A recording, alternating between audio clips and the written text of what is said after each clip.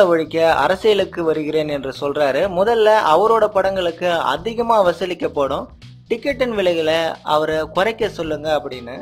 போன வருடம் டிசம்பர் 31 நான் அரசியலுக்கு வருவது உறுதின்னு தலைவர் சொன்ன பிறகு தலைவர் மீது வைக்கப்பட்ட விமர்சனங்களில் இதுவும் ஒன்று. இதற்கெல்லாம் பதில் சொல்லும் விதமாக தலைவர் ரஜினிகாந்த் அவர் கேட்டுக்கொண்டதன் பேரில் அகில இந்திய ரஜினி ரசிகர் மன்ற நிர்வாகி VM சுதாகர் ஒரு அறிக்கை ஒன்று வெளியிட்டிருக்காரு. அந்த அறிக்கையில என்ன குறிப்பிட்டு இருக்கிறாங்க என்பதை பார்ப்போம். நம்ம அன்பு தலைவர் சூப்பர் ஸ்டார் திரு ரஜினிகாந்த் அவர்கள் நடித்து வெளிவர இருக்கும் 2.0 திரைப்படத்தின் ரசிகர் மன்ற காட்சி தொடர்பாக கீழ்கண்ட அறிவுறுத்தல்கள் பின்பற்ற வேண்டும். 1.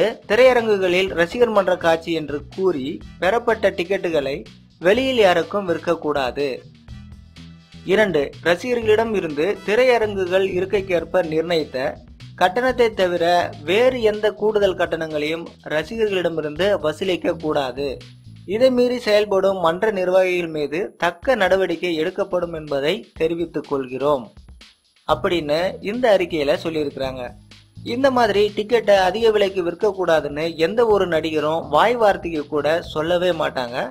ஆனா தலைவர் அவர்கள் அறிக்கையாகவே வெளியிட்டிருக்காரு. தலைவர் வெளியிட்டிருக்கோம் இந்த அறிக்கைக்கும் சில பேர் அரசியல் சாயம் பூசுவதற்கு தயாரா இருப்பாங்க. தலைவரை பற்றி குறை சொல்பவர்கள் சொல்லிக்கிட்டே இருக்கட்டும். தலைவர் வெளியிட்டிருக்கோம் இந்த அறிக்கையை பற்றி நீங்க என்ன நினைக்கிறீங்க என்பதை கமெண்ட்ல சொல்லுங்க.